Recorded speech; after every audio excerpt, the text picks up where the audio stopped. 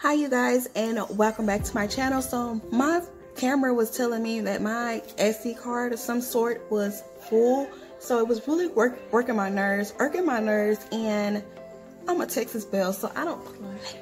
Anyways, you guys, I have a whole haul for you guys from the 99-cent store, so we're just gonna jump right into it. Everything mostly was 99 cents, but if it wasn't 99 cents, I would definitely let you guys know. So I have some Sara Lee honey wheat bread, just a whole loaf here. I have some Snapple juice, num num num. Mango Madness is really good. I got some, for those times where you just can't get it out. I got some Simply Balanced Let's Move bowel movement tea.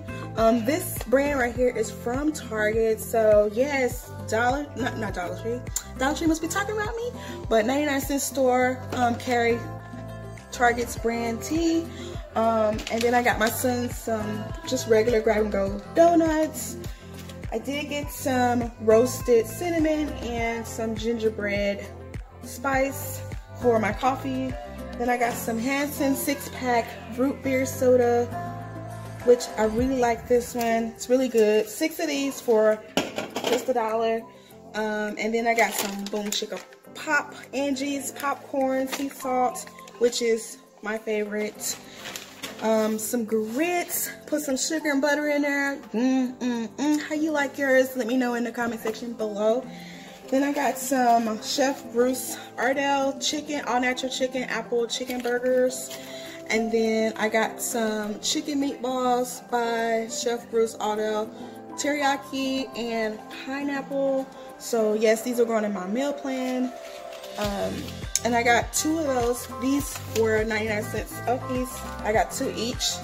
And then, what else your girl got? Oh yeah, I did get 2 of these high C packs of high C's for my son for school lunches. He likes them.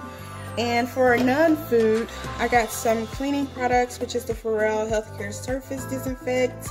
No bleach, no harsh fumes, 30-second contact time. This is no fragrance one, so it probably smells like the hand sanitizer. And then this one is the Surface Disinfect Food Contained Surfaces, Contact Surfaces, no rinse required.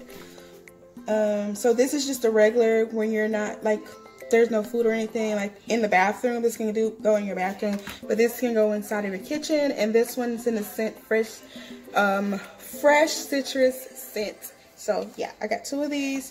I actually got 2 of the scented ones and 1 of the scent free ones. And then I found these cute little candle jars that were there as well, and I thought they were really cute. They remind me of like little diamonds. Girl, yes. Who married you? Okay. But anyways, I got these 2. I'm gonna put some candles in there. Plan on putting some candles in there and put it in like my bathroom. These gonna go in my bathroom for my bathroom decor. The last 2 things, we had one of these on hand.